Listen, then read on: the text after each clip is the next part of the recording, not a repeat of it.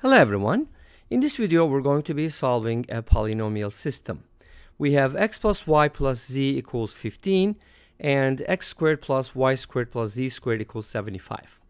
And we're going to be solving for x, y, and z values. So we only have two equations.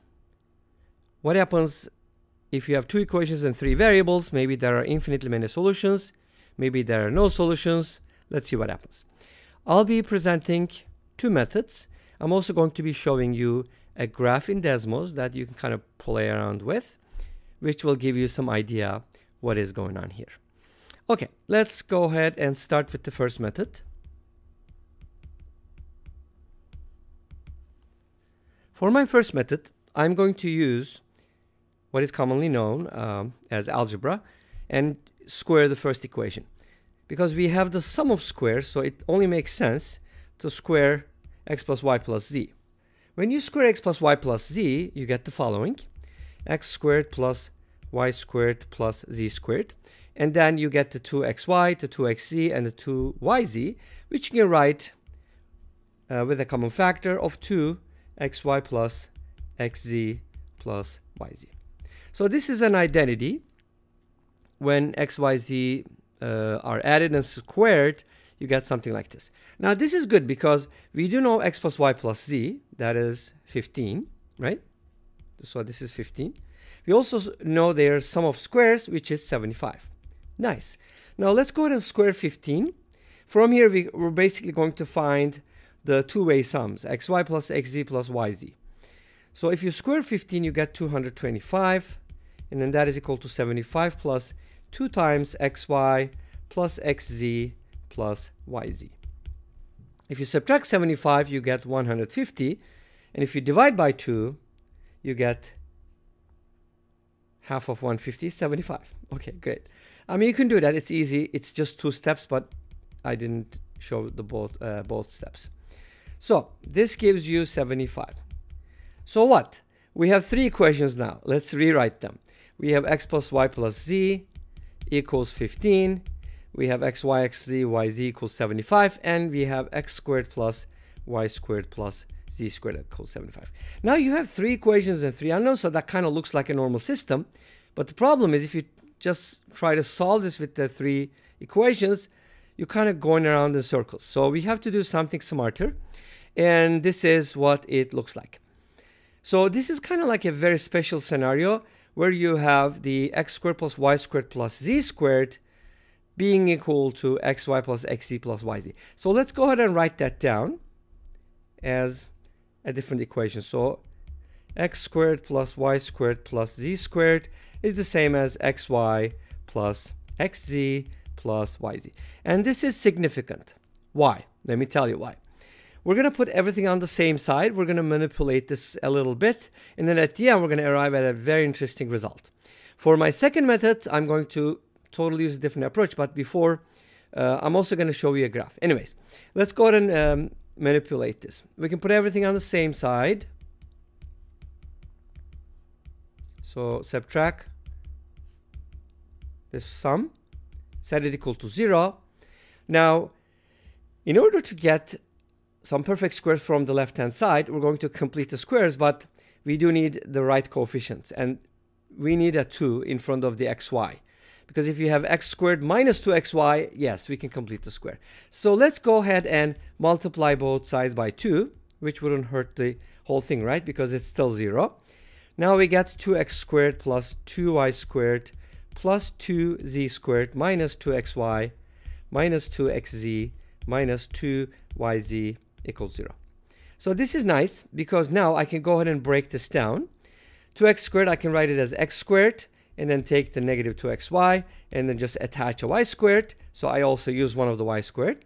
And then I can just do this with x squared again because I have 2x squared minus 2xz. Now I want to use one of the z squared. So that's going to give me this. And now what is left? We have the y squared minus 2yz plus z squared equals 0. If you add these all up, you're going to get 2x squared, which is this one. 2x squared plus 2y squared, so on and so forth. So these equations are equivalent, but this second one is much, much better because take a look at this. This is a perfect square. This is a perfect square, and this is a perfect square, and everything is perfect. Everything is awesome. All right, so now we can write it as x minus y quantity squared, x minus z quantity squared, and y minus z quantity squared. And that is equal to 0. And what does that tell you? If x, y, z are real numbers, wait a minute, did I say they are real numbers? Well, you can also look for complex solutions, but I'm going to find the real deal. So if x, y, z are real, then you can only get a sum from, you can only get a 0 by adding squares if each one is a 0, right? Because think about it. You can get a squared plus b squared is equal to 0, and either a and b are both 0, or one of them has to be positive, the other one has to be negative. But b squared cannot be negative in the real world, therefore everything has to be 0. So, and of course, the 3 variables won't make a difference. So this has to be 0, this has to be 0, and this has to be 0. Because their squares have to be 0, but it means they're 0. So from here, you get the following. X equals y, y equals z, x equals z, which means x equals y equals z. And this is a very important result because this is where we come from. Remember that, right? So whenever you have this equality, that means x, y, z are all equal. And think about it. If x and y are equal, x, y becomes x squared, or y squared, or z squared, right? So that's a really cool result. If they're all equal, then, and then we know that their sum is 15, so each number is going to be 5, 5, and 5. And that is the end of the first method. Now let's go ahead and talk about the second method. The second method is kind of different. And for the second method, I'm going to show you a graph. But before that, let's go ahead and manipulate this. Okay? We have x plus y plus z is equal to 15. From here, I would like to isolate z, or x plus y, rather. I can write x plus y as 15 minus z, and I know that their sum, the squares of their sum, is 75. So from here, I can isolate x squared plus y squared and write it as 75 minus z squared. Great. What does that give you? A system of equations in 2 variables. Forget about the z. Z is a parameter. We're just going to play with it. Now, remember the identity, which is x plus y squared equals x squared plus y squared plus z squared. Oops, there's no z, never mind. Plus 2xy, get carried away. Now, x plus y is 15 minus z, so we're going to square that. X squared plus y squared, it can be written as 75 minus z squared, plus 2xy. Now from here we can solve for xy, right? 15 minus z squared is 225 minus 30z plus z squared. And then you can just go ahead and bring these over and then isolate the 2xy. And if you simplify this a little bit, you're going to get 150 minus 30z plus 2z squared. Let's go ahead and write down the 2z squared first. And maybe I'm just going to follow it up with the 30z so we can write it in the, standard form, right? Plus 150. This is equal to 2xy. If you divide both sides by 2, you're going to get xy, which can be written as z squared minus 15z plus 75.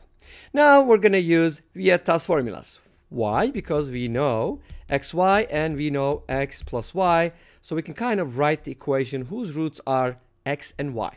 Let's use a different variable like t, right? I like t, by the way. I don't know if you like it. If you like it, comment down below. T squared minus 15 minus z t plus z squared minus 15z plus 75.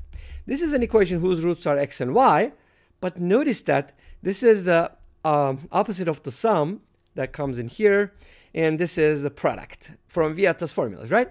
And what am I going to look at? I'm going to find the discriminant, b squared minus 4ac. And this is going to give you something very interesting. Take a look. This is 225 minus 30z plus z squared minus 4z squared plus 60z minus 300. Okay, this is going to give you z squared minus 4z squared is going to give you negative 3z squared. And then you're going to get negative 30 plus 60z. That's going to be positive 30z. And then finally, you have the 225 minus 300, which is negative 75. And guess what? You can take out a 3, negative 3, I mean. Z squared minus 10z plus 25. And this becomes equivalent to z minus 5 quantity squared. This is obviously always less than or equal to 0. And it's can't be happening because we're looking for real solutions, but delta cannot be negative. Discriminant, right? So you want it to be 0 at least. This means delta is 0. We want to have real solutions, and this means z equals 5. If you plug it in, you get x equals 5 and y equals 5. Let me go ahead and show you what the graph looks like, and we're just going to play with it, and you're going to see the end result. Okay, let's go ahead and take a look. So here's our graph in Desmos. I graphed x plus y equals 15 minus z and x squared plus y squared equals 75 minus z squared. Don't worry about the z value. It's just where I paused it. But when I start playing it, you're going to notice something interesting. Let me know what you observe. So I'm going to go ahead and play it. Notice that as the z values change, like range between -10 and 7, by the way, you can change the range if you want, we have a circle and a straight line. And they happen to get closer and closer. At some point they touch, but then the circle gets closer, circle gets smaller, and then they can't cross each other. There's only one way they can intersect, and that is the point of tangency. And this brings us to the end of this video. Thank you for watching. I hope you enjoyed it. Please let me know. Don't forget to comment, like, and subscribe. I'll see you tomorrow with another video. Until then, be safe, take care, and bye-bye.